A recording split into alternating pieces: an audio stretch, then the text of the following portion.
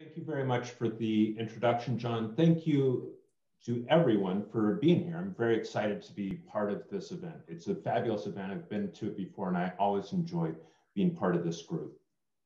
And my name is Eric French, and I'm going to tell you a little bit about end-of-life medical expenses. In terms of this research, some of it has recently been summarized in a handbook chapter that we're quite excited about. And we're quite excited about all the different issues that are associated with end-of-life medical spending. Now, obviously, end-of-life medical spending brings in much more than just economics. It brings together really important philosophical, moral, spiritual issues. However, we think that economists have a lot to say about end-of-life care medical spending as well, both in terms of just getting the numbers right, as well as helping us to try and think about how could we do better in terms of organizing care for those who really need it the most. In terms of what I'm going to tell you about today, first of all, I'll tell you some facts about how big of is medical spending in terms of end-of-life medical spending relative to total medical spending, both in the United States as well as in other countries. I'll tell you a little bit about its finance, and hopefully this can spawn a little bit of a debate about what we can do better as societies to make sure that those most in need are well cared for.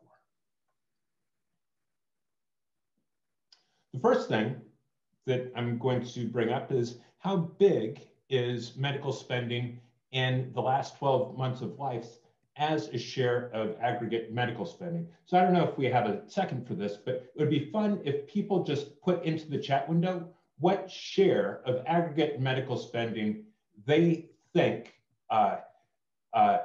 comes from those in the last 12 months of life in their own individual country. So if a few people could just throw in a guess, for example, do you think it's more than, for example, 30% of total medical spending, or is it less than 30%? I see a few people in there. I'll just give you the answer now. Oh, we're up to 4. Okay, so I'll give you the answer. For your country, it's probably about 10%.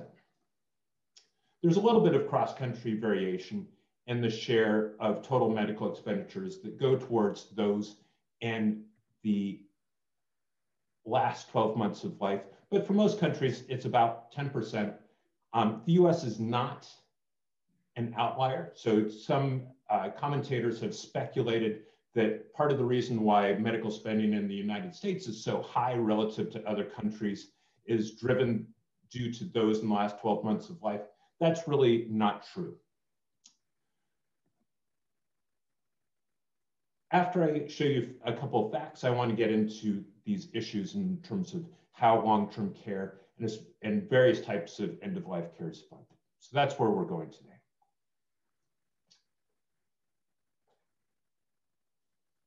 I've told you the headline number. For most countries,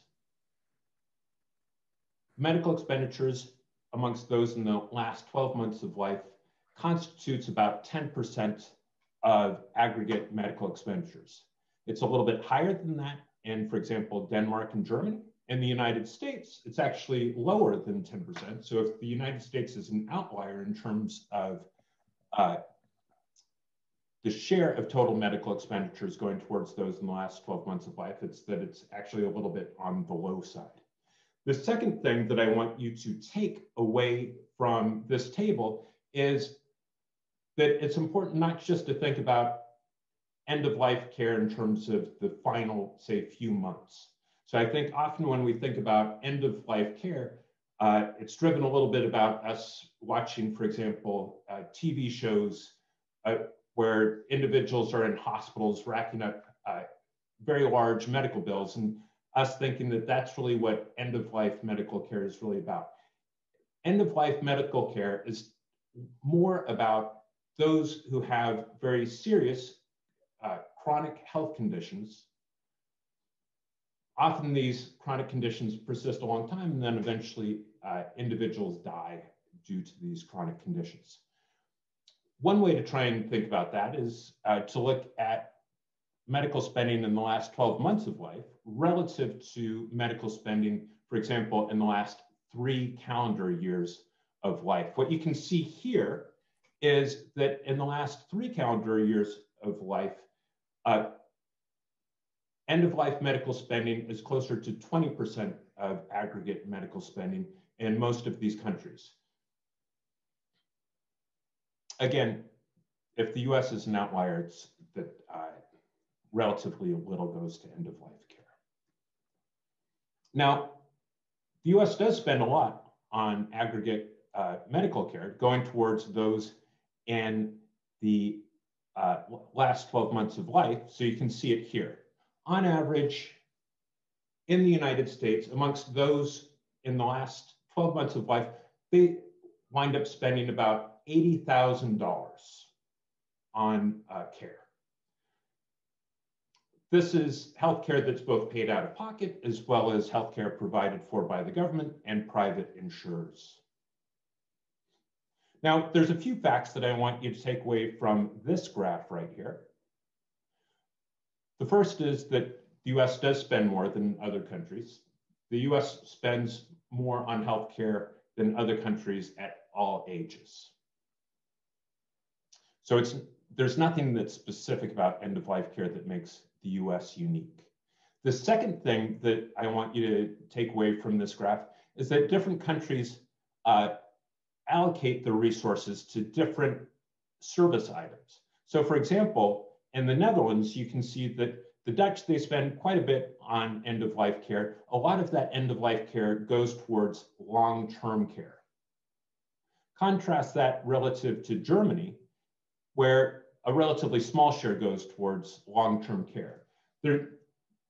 One potential reason for these important differences across countries, and this is something that I'll get back to later, is that in the Netherlands, they emphasize a free healthcare system where long-term care is provided free to individuals who meet at least certain medical criteria. Germany, on the other hand, they actually focus in on trying to use families. So they actually subsidize families to provide care for their loved ones. So it's actually a very interesting difference in policy environments, countries that are just right next to one another. I live here in England. So in England, we have very good data on hospital care. We don't have such good data on other types of care, but you can see a few other countries right here in terms of how much they allocate to end-of-life medical expenditure.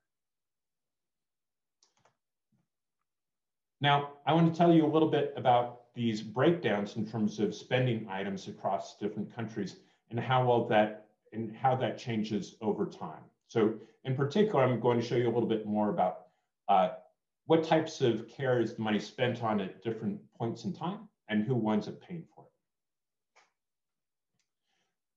Here again, we have medical expenditures just for the US this time, but we think that for other countries, it's likely to be somewhat similar to the United States.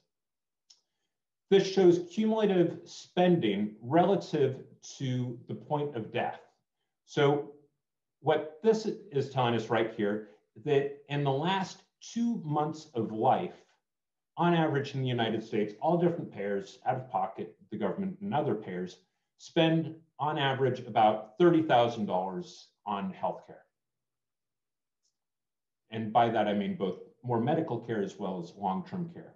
Now, if we focus in on the last 2 months of life, it does sort of almost line up with what we think when we watch TV shows about people receiving large amounts of healthcare right before death. Most of that care is on hospital spending.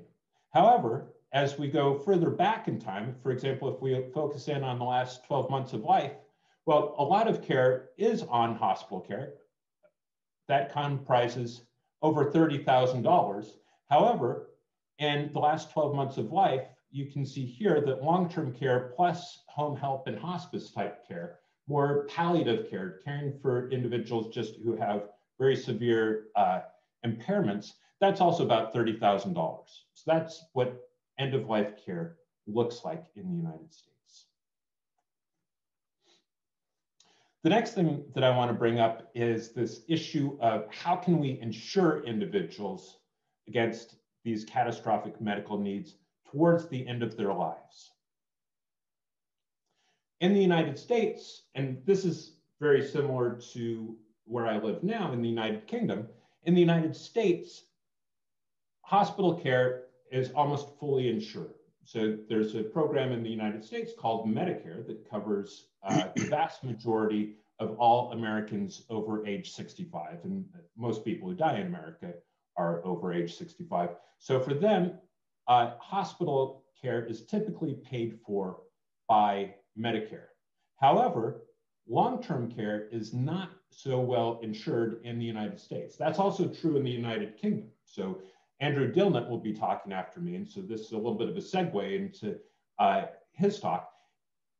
In both the United States and the United Kingdom, long-term care is largely paid for out of pocket if an individual or a family is of relatively high wealth. So just in terms of what I'll show you next is what these different pairs wind up looking like. Now, in the United States, what you can see is that the big majority of all end-of-life care is paid for by Medicare. A non-trivial share is paid for by Medicaid. That's a program that pays for example, the long-term care of those who are financially indigent. But you can also see that a big chunk of these expenditures are paid for out of pocket. And a lot of those expenditures are going towards those in nursing homes. Now, of course, these are just averages. There's incredible heterogeneity. And this heterogeneity is important when thinking about how should we think about designing insurance schemes to better insure families against issues such as, and health conditions such as dementia. Amongst those with dementia, much more is spent out of pocket because those with dementia need long-term care. And again, that type of care is poorly insured. So that's what I have to say. End-of-life care, it's not the key driver of aggregate medical spending, but it is important. It constitutes about 10% of total medical spending in most countries. There's not that much variation in terms of the share of aggregate medical spending that goes towards those in the last 12 months of life, but there is incredible variation across countries in terms of how long-term care is financed. In some countries, such as the Netherlands and Denmark, long-term care is provided largely free. The family has to meet certain medical criteria in order for an individual to wind up getting that care, but it's largely free, conditional on meeting these medical needs. You won't be surprised to hear that those countries tend to spend a lot on long-term care. Other countries, such as Japan, focus in on co-insurance, where the government pays for a certain cost of long-term care and the family pays for certain costs. Other countries, such as the US and United Kingdom, focus on this idea of high wealth individuals paying for out of pocket and low wealth individuals being financed by the state. At some level, that means that the resources go towards those that need it the most, although it does wind up meaning that many households are made financially destitute through a long-term care stay. And then finally, some countries are trying somewhat, I think, innovative approaches, like Germany, in terms of trying to subsidize families to keep these individuals in their homes. And that's what I have to say. Thank you very much.